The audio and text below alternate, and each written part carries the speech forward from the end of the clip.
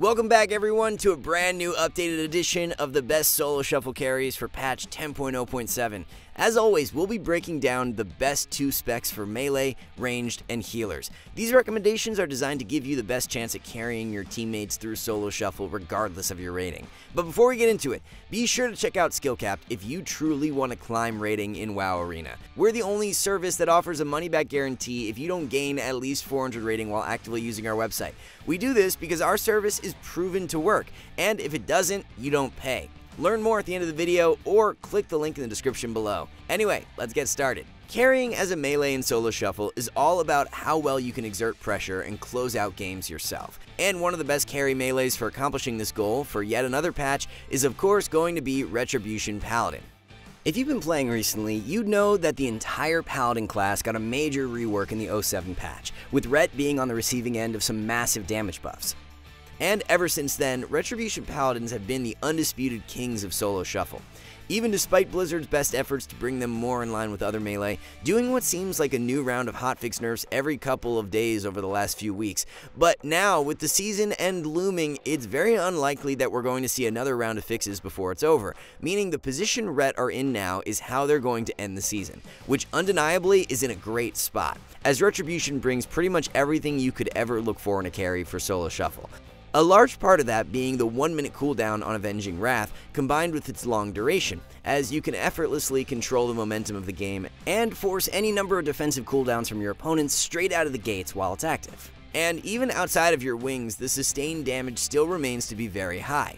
Ret isn't all about damage though, and still leaves room for you to also simultaneously carry and support your team with your utility, where despite nerfs, you can still aid your team by either keeping them alive with strong off heals, prevent damage with spell warding or blessing of protection, or even keep your team out of crowd control with freedom and sanctuary.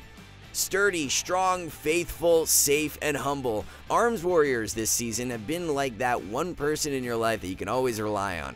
They've been at the top of the solo shuffle food chain for practically the entire season, and are one of the specs that have received the least changes overall in dragonflight. Almost every melee has some glaring weaknesses that can be exploited, or can suffer from struggling with bad or less favorable lobbies. Arms Warrior, for the most part, is the exception.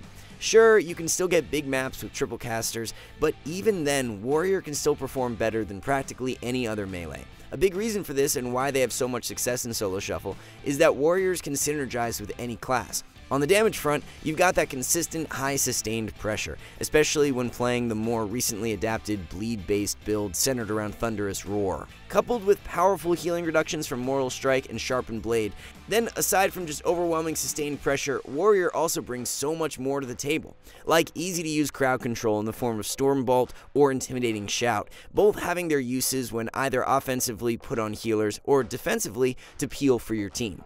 And it doesn't stop there. You've also got access to Disarm, Intervene, Rallying Cry, and even War Banner, all of which have a multitude of uses to help support either yourself or your team.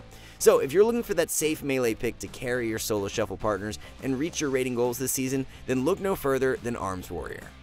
Carrying the game as a ranged DPS in solo shuffle is an uphill battle nowadays. The majority of ranged are either too easily shut down and exploited, or just can't deal enough pressure alone to close out a game. The exception to this, and undisputed best solo carry ranged for another patch, remains to be Beast Mastery Hunter. When we think Beast Mastery, the first thing that comes to our mind is how they're ubiquitous for being so easy to play.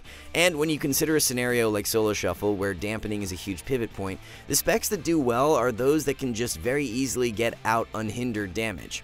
Beast Mastery, as we know, is constantly dishing out high sustained pressure, coupled with a healing reduction effect from their pet, and even despite a 3% nerf recently, are still much stronger since the buff to Death Chakram and Rejuvenating Winds. You also have to consider how impactful the ability to avoid damage and kite melee with extensive mobility while still being able to put out pressure can be for a ranged spec. Then, even against casters, BM Hunters can be nigh impossible to kill since they can safely camp the pillar while still being able to do almost all their damage. In most cases, their damage and survivability would quite honestly be enough to win most games, putting enemy healers in a situation where they just can't recover anymore. But what allows you to carry even further as BM Hunter is the fact that you have some of the most reliable crowd control in the entire game to use on healers, in the form of Freezing Trap, Scatter Shot, and Intimidation Stun. Combined, these CC combos are insanely powerful for solo shuffle and are almost guaranteed to help contribute to kills without much effort since all of it is instant cast. And it demands that your enemies rotate defensive cooldowns perfectly to be able to deal with the consistent onslaught of pressure that you're capable of dishing out. And as we all know, perfect coordination doesn't happen in solo shuffle.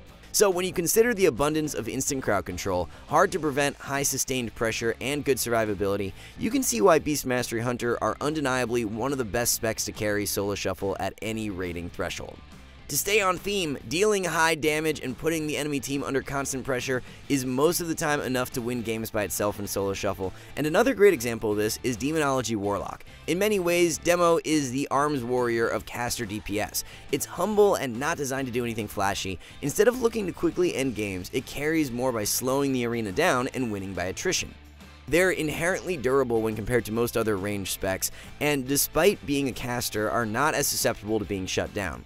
The main reason for this is that the bulk of your damage as Demonology Warlock actually comes passively from your pet Felguard and instant casts like Doom or Dreadstalkers. But unlike Beast Mastery, you then also have the ability to burst incredibly hard with Demonic Tyrant. And as we're seeing, what makes a good solo shuffle ranged is that combination of easy to dish out high damage coupled with crowd control, and Demonology also excels at the latter. Where between Spammable Fear, Mortal Coil, Shadow Fury, Call Fell Hunter, and 2 Axe Tosses, Demo Warlocks are one of the few casters with instant forms of lockdown, all of which make it easy to either close out games or peel for yourself or your team. Also, it has to be said that there has always been this conception that Demonology Warlock is quite an involved and complex spec, demanding a lot of build-up, hard casting, and pet management. Nowadays, though, in PvP, this just isn't the case anymore. Demonology is about as simple as it gets, especially with the introduction of the recently buffed Reign of Tyranny, giving a 50% increase baseline, which makes setting up Tyrants a breeze, even when being shut down. So if you're looking for more of a conventional caster to brave the end-of-season solo shuffle queues with, then look no further than Demonology Warlock. It's easy to understand how DPS can carry games, but carrying from a healer point of view can include varying factors. Our first solo queue healer recommendation is a spec that's had its fair share of the limelight this season, Disciplined Priest. Discipline, prior to its nerfs, was the epitome of a carry healer, having the ability to keep its team alive while also carrying the game with out-of-this-world damage output rivaling any DPS spec. But ever since the fixes to Expiation and all-around nerfs, this is no longer the case. So how can we justify Discipline being a carry healer? Well, in a recent round of hotfixes, Discipline received a rather drastic buff, increasing the effectiveness of Power Word Shield by 25%. This alone, while it may seem minor, managed to catapult Disciplined Priests into being one of the strongest healers at just keeping their team alive. When played with a more conservative, defensive playstyle, Discipline surprisingly excels at dealing with consistent damage, as you now have very strong healing between the combination of Radiance, Penance, and the now buffed Power Word Shield. Then, as we all know, no other healer is capable of rivaling the sheer amount of defensive cooldowns that Discipline brings to the table. Having 2 charges of Pain Suppression, Power Word Barrier, and even Void Shift to rotate through in order to keep your team alive. That being said, the DNA of Disciplined Priest is and always will be that of an offensive healer, so despite being able to combat incoming damage very effectively and carry by keeping your team alive, you can still always look to contribute and carry offensively. Be that from damage, albeit much lower than previous patches, the added pressure from Purge the Wicked, Mind Blasts, Penances, or even a potential Mind Games or Dark Archangel can still greatly assist your team. And of course, you've still got Psychic Scream, Mind Control, and even Purges to help exert your team's pressure even further. Fistweaver is a healing spec that, despite having its damage nerfed, is still managing to carry games, being head and shoulders above the healing meta right now. Much like previous iterations of Disciplined Priest, Fistweaver healing is almost entirely linked to their damage output, which even after the recent nerfs to both Blackout and Rising Sun Kick, in some cases can still rival that of actual DPS players. As with any healer that can rival the damage of a DPS, it's very easy to have a direct impact on the outcome of the game just with your sheer damage output, especially in a place like Solo Shuffle, where, as we keep mentioning, damage becomes more and more effective due to the increased effectiveness of dampening. But it's not only the damage output that makes fist weaving strong. Even just the healing output that you're capable of doing while fist weaving is ridiculous. Being able to effortlessly heal through almost any level of incoming damage allows you to always maintain momentum. This high healing and damage output not only gives you an edge against other healers, but makes it increasingly difficult to effectively punish a Mistweaver for being mispositioned and out in the open the entire game. Unless maybe you're facing coordinated players with an abundance of crowd control, but as we know, due to the nature of solo shuffle lobbies and lack of coordination as a whole, this doesn't happen too often.